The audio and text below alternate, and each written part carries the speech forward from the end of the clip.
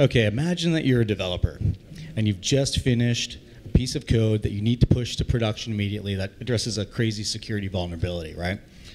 So you check this code in, and then the first thing that happens in your DevOps pipeline is that this is supposed to do a vulnerability scan, static analysis and security testing. But it doesn't happen for you this time because you're blocked and you're waiting on another application that's been scanning for 72 hours and it's only 10% done, right? So this is a war story that I was talking with a few friends after RSA conference in Singapore back in 2017. And I don't remember who suggested it, but we ended up writing a book on epic failures of DevSecOps, and this story was one of it. So unrelated segue, completely unrelated. If you ever tried to put a security control into a DevOps pipeline, it's like laying on 1,200 gallons of high-test fuel, lighting a match, throwing it in the air, and waiting to see what happens. So the tool that we used for this static analysis and security testing was abandoned, right? It only maybe scanned 10, 15 applications for a few years, and then somebody got a hold of it and said, hey, let's just throw this out in the enterprise and try to get this going. But what ended up happening is when that build was stuck, the product owners looked at it and said, okay, why don't we just rip this thing out and just keep pushing this product to production. So that's what they did. And the crappy thing is they didn't even tell the security organization, which was completely uncool. We had no idea that this control was taken out. We had basically no information coming in, and we're wondering why the KPIs weren't showing anymore. So it was definitely very uncool. And for developers, it was just DevSecOps, or things in production or in the development environment are working fine. Security comes in, throws a stick into it, and everyone just falls out and wipes out on the pavement. So what we ended up doing is working with the developers, and we tried to come up with a solution to make the application run a little bit more smoother.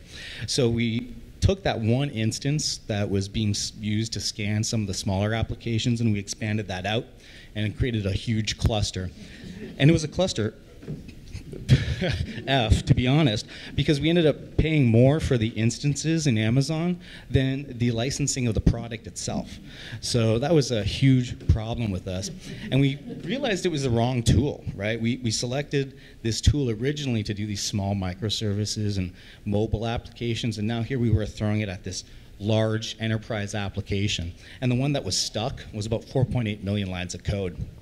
And we also realized that we were using that tool to scan software from the supply chain that was open source. And there's other tools that could have done this a lot quicker. So it was definitely used in the wrong situation, doing the wrong job. And then scaling, right?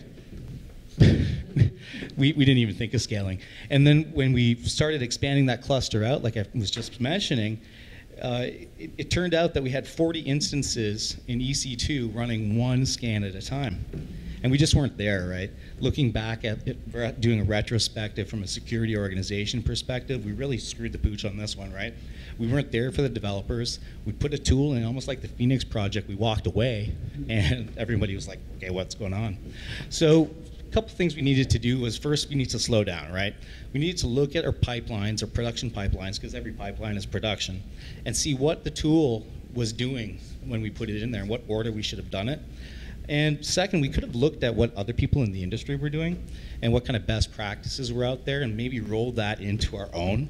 And had we done this, we could have realized that we could take a long-running scan and run it parallel rather than having smaller scans or smaller applications that could be in line, right? And what we do is we could correlate that information from those long-running scans back to the original build and put those into our Jira ticket system or whatever we were using at the time. Third, we really could have had a plan, right?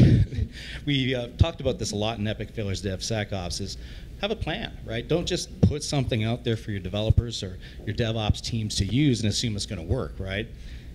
We should have had an ability, love Thanos, we should have the ability to cancel those long-running scans. Like, imagine having your developers have the ability to say, you know what, you are blocking my production build, so I'm going to fail your build because it's been running for a day and a half, and then kick it back to you.